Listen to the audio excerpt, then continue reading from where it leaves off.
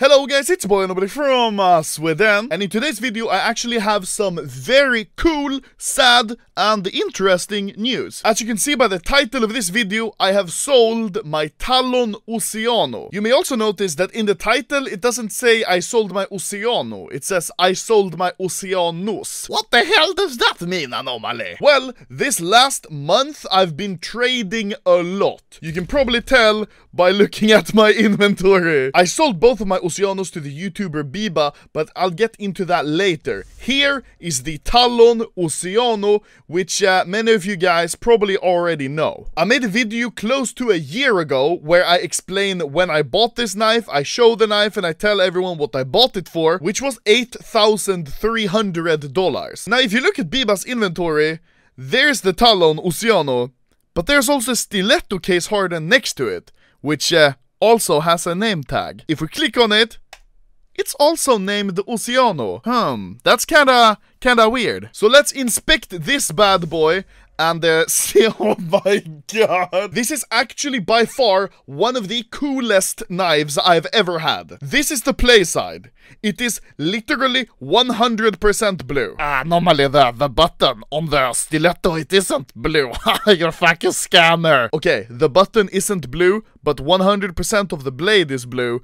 And this doesn't even matter that it's golden, because it's a nice contrast. And if you want to see the backside, oh my god! If you look at the top list of the best stiletto case hardened blue gems, which are sorted by a script by having most blue, this is the most blue pattern. 182. If we look at the stiletto that I sold to Biba, it is 182. I sold both of these blue gems to Biba a few days ago, I think maybe 4 days ago now. And now you're all wondering, Anomaly, what did you sell these for? Well, as you probably already know, I bought the Talon Oceano for $8,300. But this one for $8,300 almost a year ago was a pretty good price. But sadly, this one didn't really appreciate as much as I had hoped, as the number one pattern, Talon Blue Gem, actually sold for I think $18,000. The price I got for this one was still definitely decent. Now, I sold both of these knives together as a pack for $14,000. Now, how much of this 14k is the Talon and how much is the stiletto? Well, I would probably say that the stiletto was something like 3,000 and the Talon was something like 11,000. Maybe the Talon was 10.5, maybe the stiletto was 3.5. Well, I can't really say since I sold both as a bundle deal, but that's still a good price and I'm happy with it. The stiletto blue gem I bought for $2,500 and I guess I sold it for something like $3,000, which is definitely a good price. That's pretty good profit, because I didn't own this one for a very long time. The Talon Oceano, however, I owned for a very long time, and if I sold it for $11,000 and I bought it for $8,300, I profited $2,700 from this Talon Blue Gem. This actually, I'm actually kind of relieved now afterwards, because this is the most money I've ever spent on a knife, and I'm not gonna lie, I was kind of scared when people started unboxing Talon Blue Gems all the time. I was just like, oh my god, my Talon is gonna lose so much value. But alas, it did not. Now, you might be wondering, Anomaly, why the fuck did you buy a stiletto blue gem P1, like the best possible pattern, for $2,500 randomly? You didn't make a video, you didn't even mention it in a video until you sold it. Well, as I said, that's because I've started trading a lot recently. I've started trading for profit and for cool skins that I've never had before. This all started because Martin offered this exact Karambit Fade to me around a month and a half ago, and said that I could buy this one for 5,000 Swedish, and then I realized that, hey, that's a pretty good price, I'll buy it, and then I can resell it, and I can make some profit. And, that's how it started. So I started buying a bunch of skins and trading skins that I already had, and now, a month and a half later, I've ended up with this insane inventory, and it's been really fun. I was actually planning on making a video like I trade for a month and how much do I profit, but I don't think that would be as fun, so I started making another video instead. I have started the 100 euro trade challenge, where I'll be starting with 100 euro cash and trading my way all the way up to a op dragon lore. I decided to do 100 euro instead of like from nothing to knife, because that's basically impossible to do now with a 7-day trade hold. And I don't mean to do this as a tutorial, like, hey, this is how you trade up from 100 euro to a dragon lore. This is more as a fun challenge for me, and it's meant to be inspiration for you guys to start trading, because trading is actually really fun. Also, now that I'm trading so much insane items, I thought that I wanted to show some of them off, because I don't really do inventory showcase videos anymore, but I thought, what the hell, I can show some off in this video, you know? It's very nice. So first off, I have 2 M4 howls, and these are not any type of howls. This one has a golden Taz sticker. It's also good float, 0.08, and I have another M4 howl, minimal wear. This one's even better, 0.07. Ooh, very nice. I've got this M4, which I got. I actually didn't overpay for these stickers. These are DreamHack, I think 2014. I buy power stickers, non-holo, which is nice. I have a StatTrak M9 marble. And here's a big piece. This is the most expensive item that I think I have in my inventory right now. No, that's a lie, actually. I checked it. This is one of the most expensive items that I have in my inventory right now, and also is one of the most expensive items in my inventory that I bought. This is a StatTrak Talon Ruby. Here you can actually see the Talon Ruby. It's an insane knife, and especially because it's StatTrak. I think this might be one of the first StatTrak gems, like Sapphire or Ruby, that I've ever had. And it's really cool. I also have a StatTrak Ursus Slaughter, and this was actually a donation from Arctic, so thank you very much. The playside has a little bit of blue and looks pretty nice, but the backside is basically completely blue. I have no idea what this would be worth, like a backside blue gem, but since it's a donation, I'm definitely going to be keeping it for a while. Next up is a Bayonet Vanilla, Bayonet Doppler Phase 2. This one is actually pretty good looking. Phase 2 always looks really nice.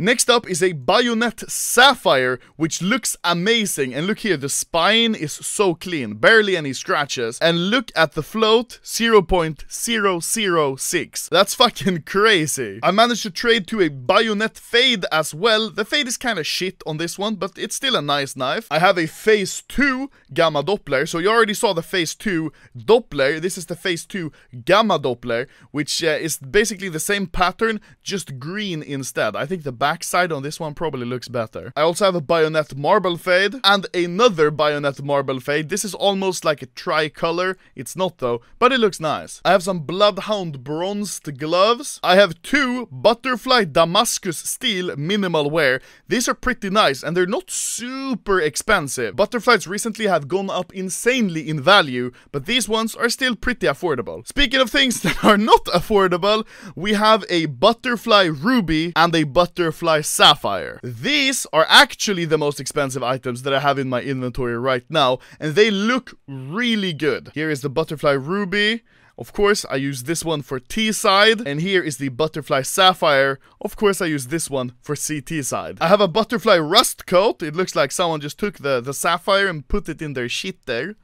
I have a classic stained. This one I actually got today. I traded this one and a howl for some gloves and other knives that I had. Next up, I have minimal wear Driver King Snake. These are some gloves that I've wanted for so long. It's one of my favorite pairs of gloves. Like, they're so clean. Like, if you look at them now, you can see how clean they are, and they fit really well with rubies and sapphire as like a color, neutral white color. And also with this talon, like the handle fits very well with the color of the gloves. Oh god damn! And here are some low tier stuff that I have, like Falcon Damascus Battle Scarred, Falcon Rust Coat, Flip Knife Forest DD Pat. I traded this one today actually. Hand Wraps Leather Field Tested. These are actually surprisingly cheap. I think these look really good, but these are only worth like, I don't know, I'd sell these ones for 120 euros, so they're not super expensive. Next up, we have a Huntsman Doppler Phase 3, a Huntsman Doppler Ruby, a Huntsman Tiger Tooth, some Hydra Gloves Emerald. These are also kind of undervalued. I would expect these to be much more expensive than they are. And I have 2 Karambit Autotronic Factory New. These are actually extremely expensive Factory New Autotronics, but I think they look so good. Like, look at that red part, how it glows over that griff-like sign on the knife. Oh my god. Next up is a Karambit Crimson Web, but this one is actually very good float, 0.15, so even though it's field tested, it almost looks like a bad minimal wear. I've got a Karambit Doppler Phase 1. People new to trading be like, have a fake black pearl, want 300 keys.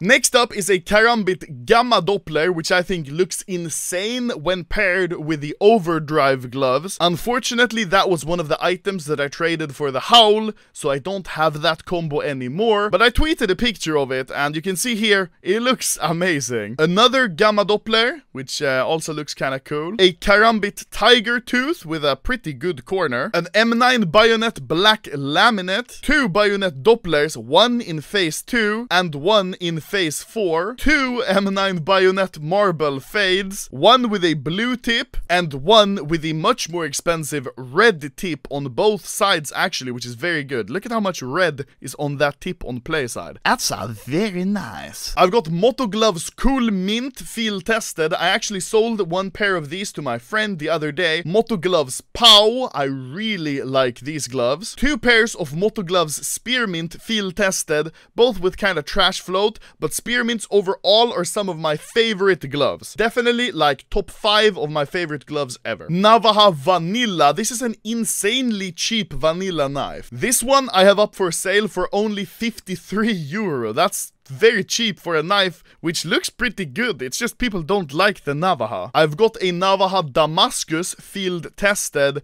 which is actually even cheaper than the last knife. This one I have up for sale for only 47 euro. And next is a Navaja that actually looks good, the Navaja Sapphire. I think it doesn't really fit with a handle, but overall it's a cool knife, I think. I've got Specialist Crimson Kimono Well Worn. These gloves are well worn, but they look really nice because the right glove has so much red on it. The left glove, you can see, is how most of these gloves look. It's just gray and some red, but the right glove is very red, so it looks very nice. Next up is probably the coolest gloves I've ever had, not because they're specialist gloves or not because they're Moogle, but because they are factory new. Gloves, just like the Fire Serpent, are all capped at 0.06 float, which means it's very hard to get gloves in factory new. And they look really flawless, like there's no scratches on them at all. Except, I guess, for that E, because that one's fucking destroyed. If you match these Moogle FN gloves with something like a Bayonet Sapphire, it fits really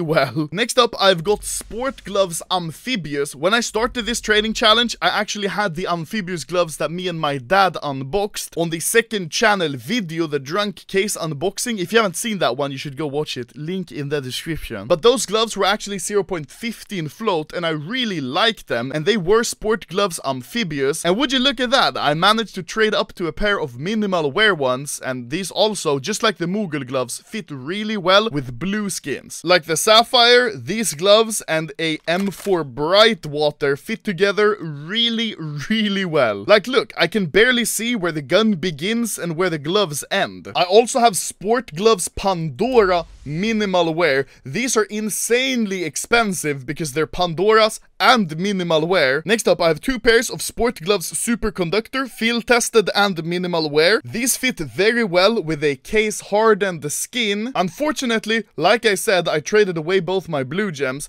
That's what this video is about. But don't worry guys, Anomaly always has an ace up his asshole. So here I am with the gloves that I just showed you, minimal wear, with the knife that was donated, which looks really insane on the backside. But I actually have another case hardened item to fit with these gloves, and of course, it's an AK case hardened. This is not the same pattern I traded up to back in the day. This is the reverse scar pattern, so the second best possible pattern. It looks amazing. This is actually one of the few items in my inventory that I'm not trading. Next up, I have a pair of Sport Gloves Vice Battle Scarred, a Stiletto Knife Fade. I'm not sure what fade percentage it is, but it looks really nice. 2 Talon Knife Slaughters, one's field tested and one's factory Factory New. They look both pretty nice. I love slaughter knives. A Talon Tiger Tooth. That was a lot of T's. Talon Tiger Tooth. I sound German. Scheiße Tiger Tooth! Oh my god, it's kind of late. I probably shouldn't be screaming. I have a Ursus Fade and an Ursus Marble Fade. I have a Dragon Lore Field Tested with a good float, 0.19. It looks pretty decent for being field tested. And I have 2 Op the Prince, 1 minimal wear and 1 factory new. Unfortunately, I haven't been able to trade for a Gungnir yet. I hope I will before the operation ends, because I've never had one and they look amazing. And finally, I have 2 Crown Foil stickers. One of these is actually the one I unboxed like a long while ago for a video. I just haven't traded it yet. I have an AK Redline with 4 old Kato 2014 stickers, which looks really good. And also another one, StatTrack, with 3, but these are Hellraisers. And finally this one, which has 4 of these old Hellraisers stickers. And oh yeah, I almost forgot this one, which is very cool crown foil. And this one, another one with 4 Kato stickers. And finally this one, which you've already seen, I've used it in-game, but these old stickers and a Glock. Very nice. But yeah, that was my little inventory showcase. This video, like the direction of it kind of derailed. I was supposed to have a video where I show you guys my case hardens and talk about me selling them. But I've had so much fun with trading the last month that I just want to show some of the items which I've managed to trade for and some of the items that I'm trading, like the old inventory showcases I used to do. But yeah, so basically I managed to sell my Talon Knife Oceano Blue Gem and my Stiletto Blue Gem for some pretty good profit. I bought both of these as a pack for $10,800 and I managed to sell both of them as a pack for $14,000. That's like $3,200 profit, which is really good. But thank you for watching, boys. This was a Skin Warren Buffett, and I'll be back talking to you guys when I manage to trade up from €100 to a Dragon Lore. Very nice.